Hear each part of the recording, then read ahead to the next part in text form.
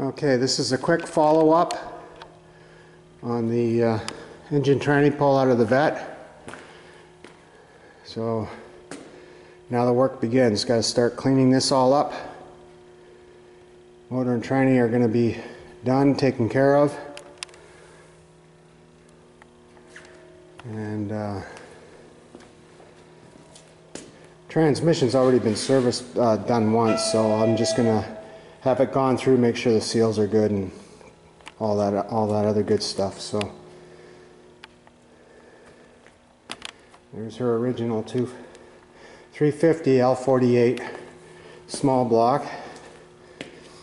Numbers matching. So we're going to keep the block. I don't even know if you can see that. Oh well. Anyhow. It's an aftermarket carb. Got the original. Starter, I don't know. I'm just going to probably do an aftermarket starter. Just something to be able to start that motor up a lot better. Be better with heat. This is from the factory. They had them up there to keep everything cool up near your feet and all that.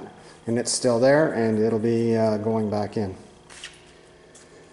Anyways, that's her on her slow, methodical survivor minor restoration, not full restoration, not going frame off. Frame's still good. And I'd like to see my wife drive this car in her lifetime.